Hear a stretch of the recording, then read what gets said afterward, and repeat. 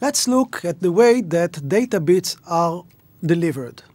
Data bits are arranged in symbols. Each symbol includes certain number of bits.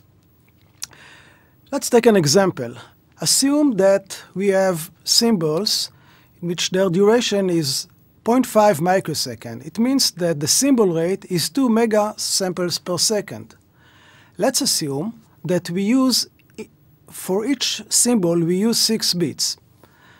In this case, the data rate, the bit rate, will be 6 bits multiplied by the symbol rate, by 2 megasamples per second.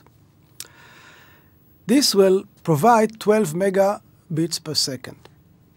The maximum number of data bits per symbol is limited by the noise. In advanced mobile wireless protocols, when high SINR exists, a maximum of 6 bits per symbol can be used.